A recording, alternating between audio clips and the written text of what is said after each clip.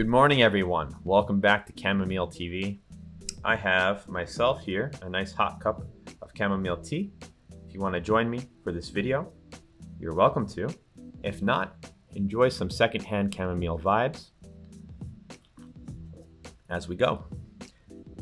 Let's jump into it. Today I have a new series for you.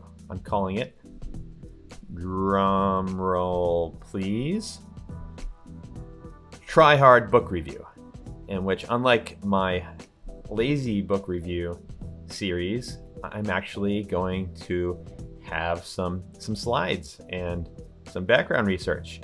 And I wanted to do this because I read a sci-fi series called Neverness, also known by its official name, Requiem for Homo Sapiens, and I just really dug this series. I got super excited about it, I was super addicted to it.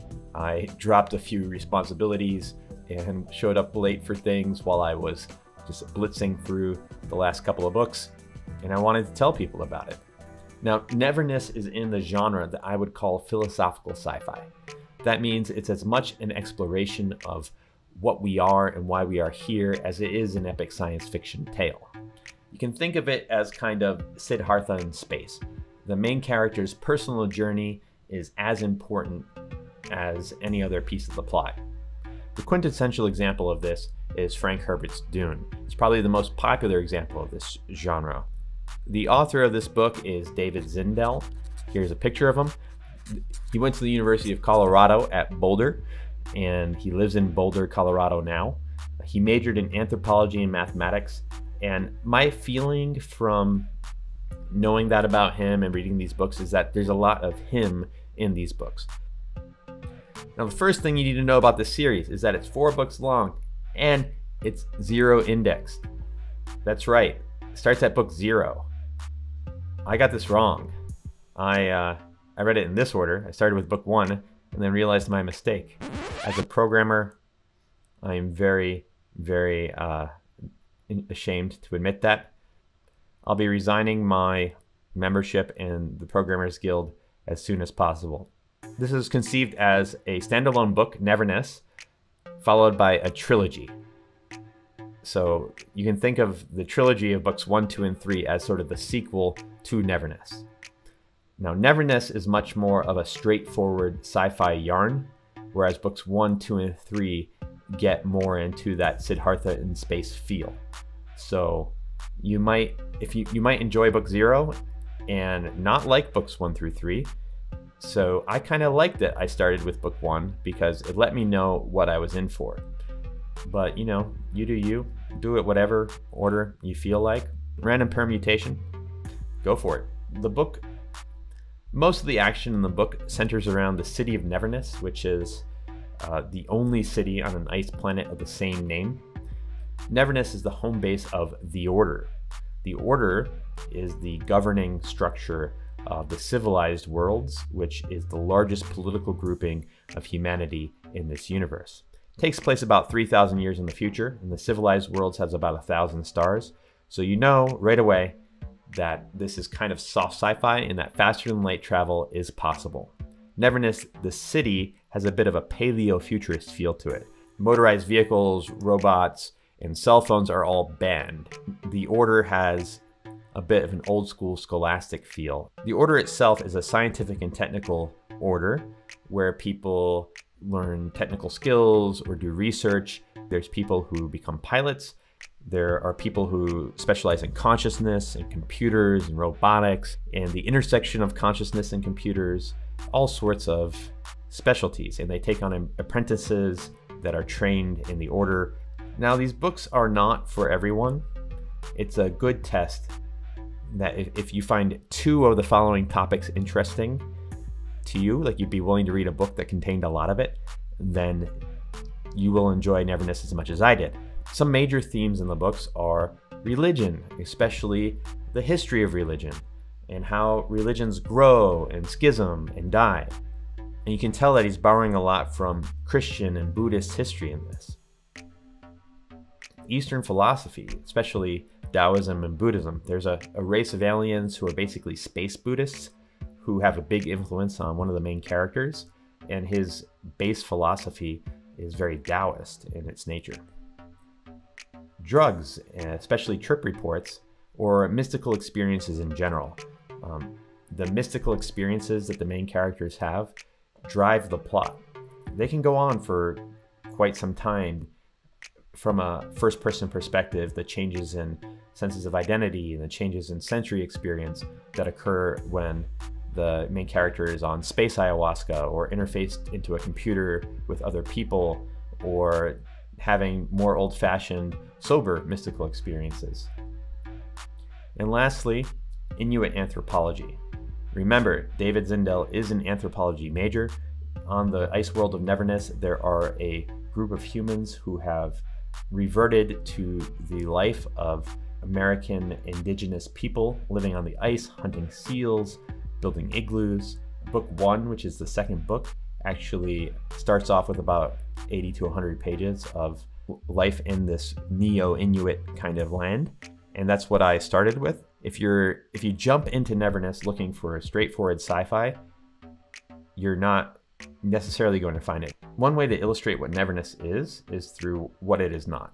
If we think of the show Star Trek, it's sort of famous for having no politics, religion, or economics. You know, those things that we spend 95% of our life thinking about as humans in this world.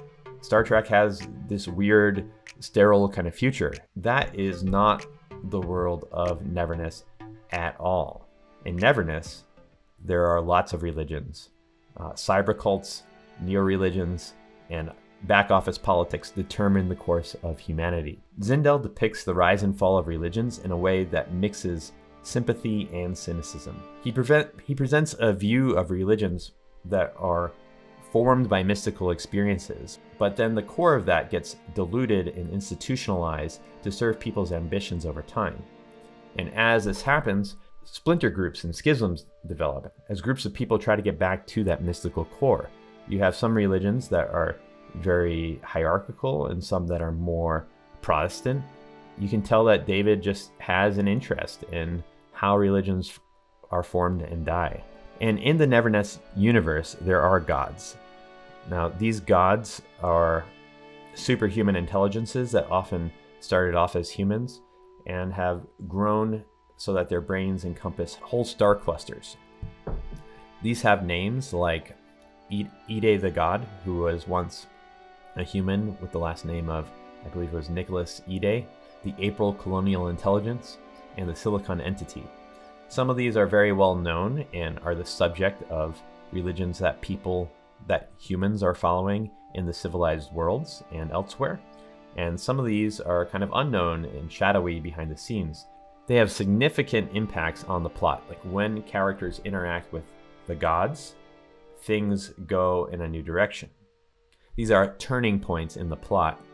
And the gods are at war with each other. They struggle for resources. They manipulate the world of humans. Overall, I found this universe very compelling and very interesting. I think, like, why don't we have religions dedicated to machine gods and uplifted humans today? I mean, these are topics that people have investigated, people have theorized about. In the rationalist community, there's even some theory about how future uplifted gods could have effects backwards through time, through timeless decision theory. But I think the reason why this hasn't happened is because the kinds of people who think about the singularity today have the lowest amount of religious instinct of anybody in the world. They're mega nerds, super rational. But I think the way that Zindell depicts religions arising as technology advances and maybe starts to alter our humanity is pretty realistic. I can imagine these cults of personality forming around uplifted people or machine intelligences. It's not hard to imagine that. I'm going to finish with my overall opinion about these books. And to do that, I'm going to have to talk about mild spoilers, the mildest spoilers, like things that you could get from the back of the jacket. Overall, I would give this book about 4 to 4.5 stars. The reason for why not 5 is the same reason that you'll find a lot of people who gave them less than 5 stars on Amazon. It is the main character. In the first book, book 0, It follows Mallory Ringus, who is a young pilot of the Order. He's ambitious, he's conflicted, he's dark, but he's struggling towards the light. He's a character that I can relate to. He struggles to control his anger, and sometimes he kind of sabotages his own goals by being out of control. And then books 1 through 3 follow his son Danlo, who is much more idealistic and spiritual and gentle. And he does grow quite a bit in books 1 and a little bit in book 3, but he's much more of a static character, and he's kind of like too perfect, too good. Think about, I don't know, Harry Potter. Harry is even a little darker and more complicated than Danlo. Danlo is a little bit too Siddhartha-esque. He's too unflappable, and sometimes his habits of thought and action can get a little repetitive. I enjoyed the trilogy, Danlo's trilogy. Like, again, I'm torn between 4 and 5 stars on it, but I wouldn't want to read a 4th book with Danlo. I'm pretty done with him. This was a tasty series for me. I'm a huge fan of philosophical sci-fi. I love religion. I love philosophy. I love the themes that David talks about. My favorite sci-fi series is still Book of the New Sun by Gene Wolfe. This doesn't quite rise to that level. Book of the New Sun is flawless, but this is a wonderful series of books for people who like that kind of writing, which isn't that common. Gene Wolfe gave one of the blurbs for the cover on this book. He read them and was a fan, and he had very nice things to say about David Zindell's Neverness quadrilogy. If you like Gene, you'll probably also like this series. Well, that's it. Thanks for tuning in to Chamomile TV, and I hope you enjoy these books as much as I did. If you end up checking them out, leave a comment and let me know what you thought. Peace.